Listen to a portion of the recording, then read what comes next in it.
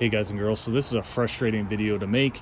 We just got the warning that Darth Maul being the red one, R2-D2 being the blue one, got the warning of alarm triggered.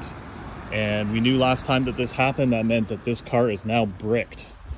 So come in here, nothing. Come back here, nothing. And there's no way to get into it because you can't auto start it. Now, you see that correct. It's been plugged into the charger. Yes, it hasn't been driven for 2 days, but it's been on that charger the entire time. What's most frustrating is not the fact that we have two vehicles and we're going to be stranded somewhere, or it's going to strand my wife somewhere, or we're going to be on vacation, it's going to be stranded. It's that this problem could have been fixed by Ford if they put in a battery that was bigger than what you could find in most lawnmowers, riding lawnmowers. I've seen Power Wheels with bigger batteries than this. Fix it, Ford, now. So thank God I've got my trusty battery charger, battery booster, because now I'm able to get into my Mach E because it's been bricked and it's dead. Again, we got that warning saying trigger has been alarmed, and we know that then when that happens, guess what? You've got a brick on your hands, an $80,000 brick. So now comes the task of removing this piece right here, removing this piece here, putting that battery booster onto those pegs and getting things moving.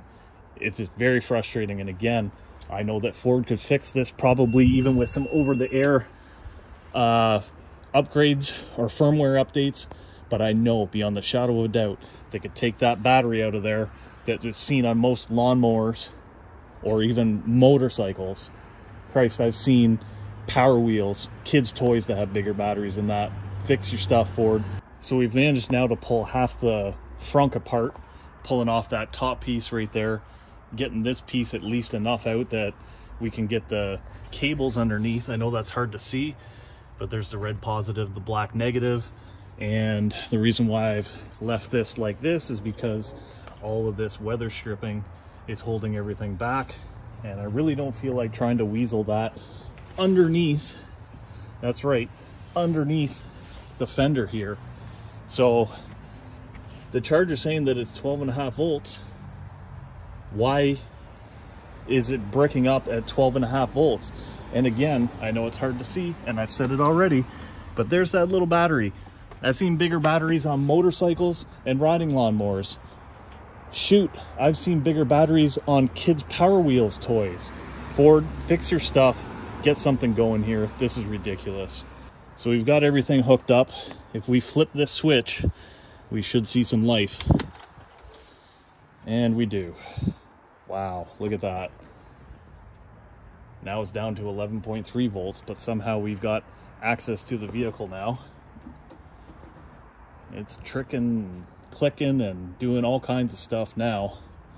Let's see if we can actually get in. Oh, look at that.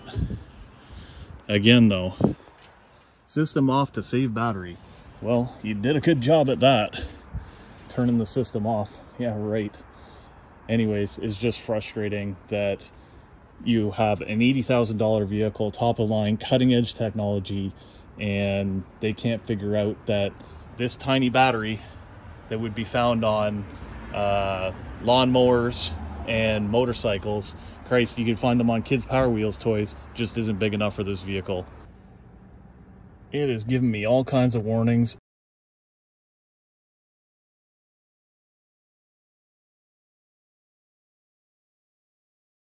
It won't let me start the vehicle without unplugging, which is baloney, by the way. Actually, I don't want to close that because it won't let me back in. So I'm just going to set that there for now. It's working off of that battery charger to keep everything going because it still thinks that it needs to preserve power or some stupid thing. So it says it's on.